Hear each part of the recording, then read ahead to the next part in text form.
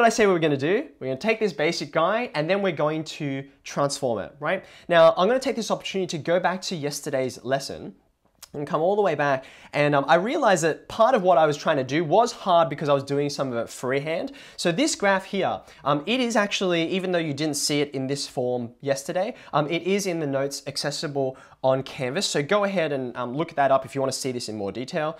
What's going on here? We know how translations work. We slide those things around. And then when it comes to dilation, what we're thinking about is taking the graph and then sort of stretching it along the X direction or the Y direction, or both, right? So this is the example of stretching a parabola in the X direction. And I hope you can see every single point on the graph. You could take any spot, like say, let's have a look down here. If you have a look at the x-intercept, it was 1, and I stretched this parabola so it was double. It was twice as far away. So that x-intercept, which used to be 1, now it's 2. If I look at a spot like this, what's that? Looking at my scale, that's 0.6. So when I stretch it out double, you can see it's stretched out all the way to over here, which is 1.2 if you look at that scale, right? So this is the horizontal dilation that we looked at before. This is a vertical dilation, right? This time I chose a different value to stretch by. You can see on the left-hand side, I'm stretching by a factor of 3. So therefore, you should expect everything to not be double as far away. It's going to be triple as far away, 3 times as far, right? So if you have a look at a spot like, say, let's see, over here on the left-hand side, right? This first set of coordinates here that I've found, the y value looks like 1. If you have a look at the scale there, and when I stretch it out, the new y value all the way up here, that's a y value of 3 that you can see it corresponds to, okay? So we're going to take this knowledge and we're going to apply it, translation and dilation, to our absolute value graphs down here. So let's have a go at this guy first.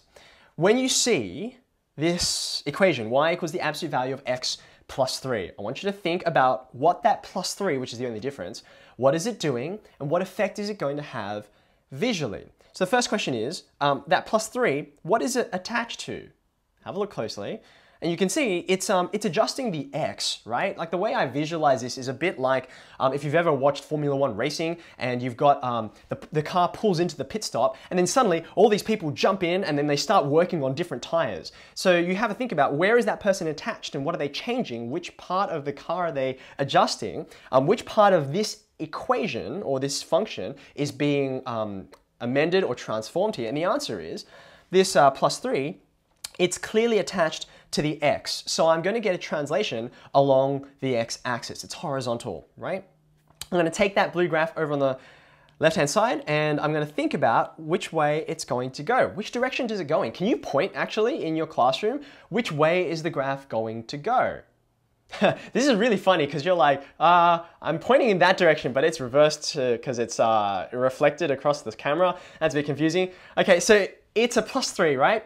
So the axis is going to move plus 3, which means the graph is going to go in the leftward direction, right? So I'm not sure if that looks correct to you. Leftward direction? Anyway, okay. So I'm going to have, instead of an intercept at the origin over here at x equals 0, I'm going to have one at x equals -3. And then everything else is the same. So this same kind of V shape, this reboundy thing, is going to happen all over again. So I have this and I've got this, okay?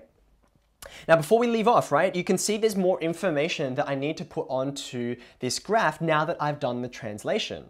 The x-intercept came from our knowledge of which way the graph was moving, but you can see I have a new y-intercept now, right? I don't go through the origin anymore, so hopefully you can see from the symmetry of the graph, I'm going to get a y-intercept of 3.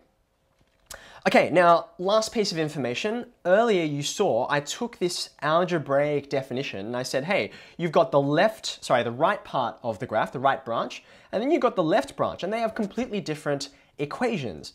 Well, what will the equations be for the branches of this line? Have a think about this carefully for a second, right? Part of it's easy, part of it's hard, right? Part of this graph is just going to be, the absolute value of x plus 3 will just be x plus 3. Which part of the graph is it? Which branch is it? It's going to be the, can you point at it? Will I be able to work out if you point at the screen, which part of the screen you're pointing at? It's going to be the right-hand part of the graph, right? Because there's a positive gradient there. So I want you to go ahead and label that right-hand side as y equals x plus 3. Now, what about the other part? Well, if we go back to our definition of the absolute value, our algebraic one, right?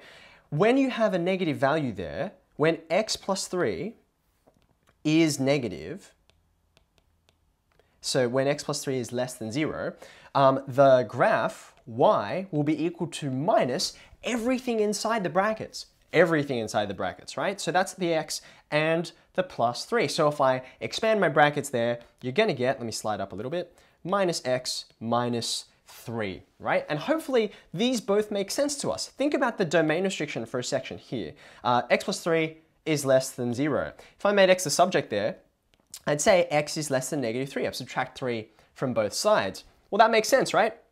Have a look at the graph up above. You can see right here, it's a straight line, and then when does it switch over? And the answer is right there at the intercept. When x is less than negative 3, that's when I'm behaving like this, and then at negative 3, I switch over, okay?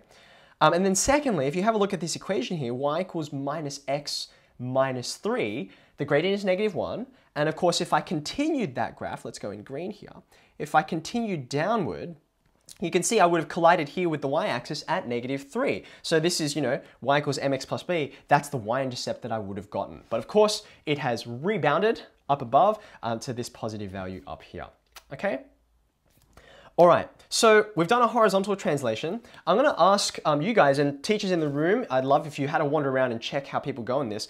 If that's what a horizontal translation looks like, what is this going to mean? Okay? Now, you can see here that I've written this equation a little bit differently, and it's where our algebraic definition is really going to help, and our intuitive definition we have to be very cautious with. So I'm going to let you have a go. I'll give you a couple minutes to see how you fare graphing this guy on the right-hand side. Teachers, if students in the room are getting this really rapidly or don't have any trouble at all, please wave at me and give me the signal to continue. But otherwise, I'd love you to have a shot at it, see what you come up with, and then I'll show you my solution in a couple of minutes. Okay, off you go. Come back together shortly. Let's have a go at this. Now, you can see what I've done is I've drawn myself some, I like to call them guide lines, not guidelines, but lines that are going to guide this new graph that I'm going to draw, okay? So the basic graph, y equals absolute value of x, is always kind of in my head. I've kind of gotten to the point where I've graphed this enough that I'm like, I know what that looks like, and I can do the transformation straight away, but I kind of want to pull back the curtains of my brain, as it were, so you can see my thinking process, okay? Now, this is not a horizontal translation that like we looked at before. This is going to be a vertical translation, and you can see that more obviously, more clearly. If you take that minus 2, if you add it to both sides, so I'm going to add 2 to both sides, you can see the 2 is really, like again, go back to that Formula 1 metaphor I gave you, right? Where is that plus 2 working? What's it actually acting upon? And the answer is it's acting on y. It's not inside the absolute value, acting on x. It's changing around your vertical values, all of your y values, okay? So that plus 2 means the axis is going to move upward relative to the graph, which means the graph is actually going to move downwards. So that's why I hope your graph looks something like this, okay? You can see I've got this sort of relative movement here. Everything is sort of shifted downwards, okay? Now, clearly I need to put on some more information. I've got, count them, 3 intercepts that I need to put on there. And because I've given you some fairly easy values, I hope you can just basically read them off. For starters, I used to have my one and only intercept at the origin. Well, it's moved down 2 units, so it's at negative 2. Because your gradient's 1, that means you can quickly read off that that's 2 and negative 2 as well. And you're good to go at this point, though it's worth mentioning, like I said before, we should label our branches. I was actually a bit cheeky. We worked it out, but I didn't label them last time. We had y equals x plus 3 and y equals minus x minus 3. What will the branches look like here? I'm going to get my guidelines out of the way because now they're just obstructing my work. Let me just delete those, okay? What's the right-hand one going to be? It generally is the easier one because the absolute value of a positive number is just a positive number. This guy here is just going to be absolute value of x becomes x, so it's x minus 2. What happens on the left-hand side? Well, because the absolute value didn't apply to the 2, it's going to stay a minus 2, right? It's going to be minus x minus 2. Now, you can sort of slightly get away with just labeling the whole thing with a single equation and just saying it's the absolute value of x minus 2 as a whole thing and just leave it there. But I think you should get in the habit. It's a helpful thing and it assists your geometric thinking to label each of the branches independently, okay?